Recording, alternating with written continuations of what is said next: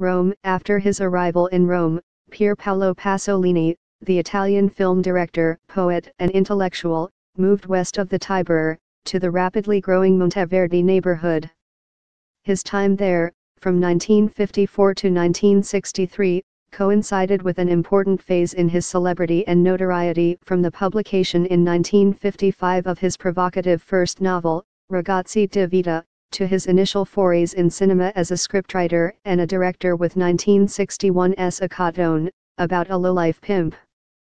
Pasolini eventually left the neighborhood, and met a violent and still baffling death on November 2, 1975. But more than 40 years later, his memory in this town lives on through the disparate efforts of local residents.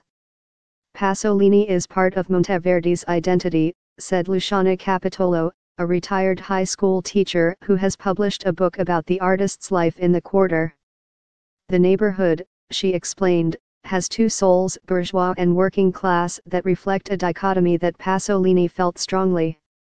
His bourgeois upbringing, she said, gave him culture, but that he despised, and then there is the working class, and the ragazzi di vita, the hard-scrabble life he mined for his early neorealist novels and films. Ragazzi di Vita, which was condemned as obscene, was published a year after Pasolini moved to Monteverdi. The most recent English translation by Anne Goldstein, Elena Ferrante's translator, changed the title to The Street Kids. The first two chapters are set against the background of the so-called skyscrapers of Via Donna Olimpia.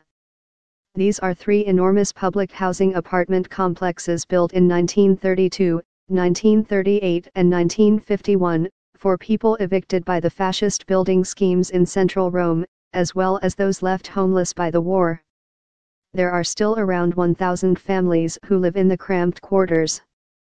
Pasolini lived within walking distance of the projects for 5 years, and spent hours playing soccer with the rough-and-tumble boys who lived there. "I'd blow the ball up with air from the tires of the trucks that delivered wine," recalled Luciano Napoleoni, known to all as Cipachetto, the only local boy who had a ball.